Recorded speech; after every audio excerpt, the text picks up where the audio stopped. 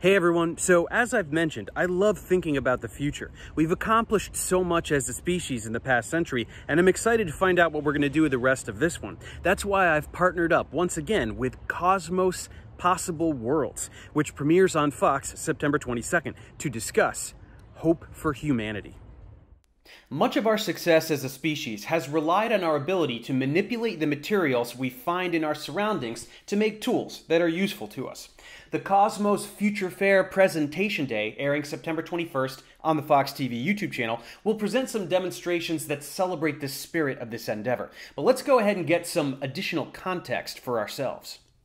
One of the most incredible things that we've done with a scientific worldview is to learn about the fundamental components of matter. It was only a little over 2,000 years ago that Aristotle was lecturing about matter being comprised of earth, water, air, and fire.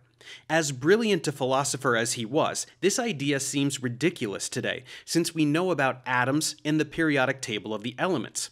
But we don't just know about the existence of these elements, we've also figured out how to manipulate matter on the molecular level to design completely new materials for a variety of purposes. The field of materials science is an interdisciplinary field. It brings together experts in chemistry, physics, and engineering to test the limits of the properties of matter. In doing so, we are continuing a thread of inquiry that started thousands of years ago with practices like metallurgy. Early civilizations figured out how to process ores and extract metals from them, melt them down, and combine them to form alloys, thereby enhancing their strength. These include bronze, which is copper with tin and sometimes other impurities, a material which defined the Bronze Age, and more recently, steel, which is iron with carbon impurities, the material that made industrialization possible. In addition to this, once the ancient practice of alchemy was replaced with modern chemistry, the stage was set for a more sophisticated approach to generating new materials. With the ability to synthesize molecules came the ability to invent new materials that had never existed in nature before, including certain types of rubbers and plastics, as well as semiconductors, which set the stage for computing and the information revolution.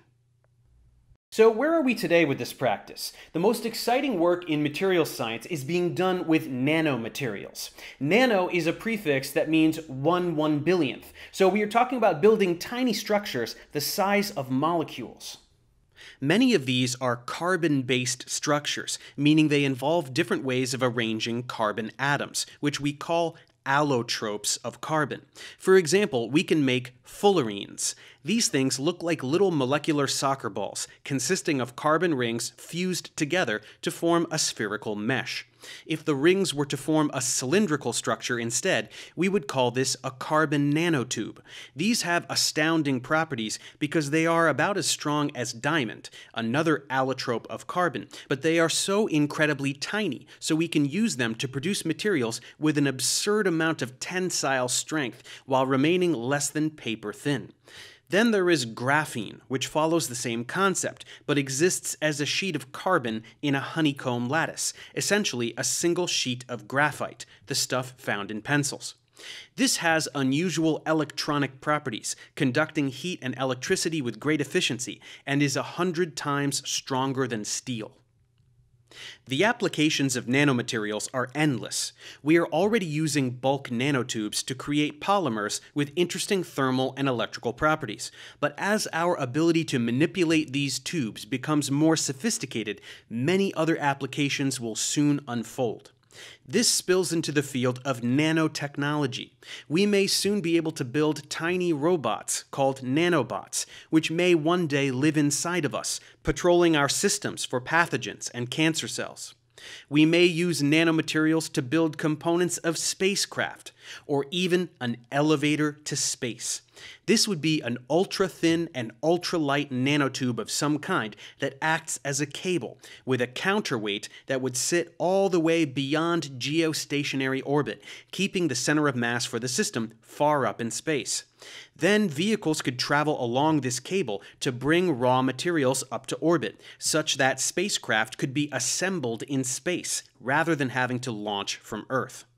There is almost no area of scientific inquiry that is not influenced in some way by our growing ability to manufacture new materials with astounding properties. So it's just a matter of time before we see some of these dreams become a reality, thereby providing some additional hope for humanity. Once again, if you want to learn more about these bold new ideas, tune into the Cosmos Future Fair Presentation Day, September 21st on the Fox TV YouTube channel. And don't miss Cosmos Possible Worlds, premiering on Fox September 22nd. I'll see you there.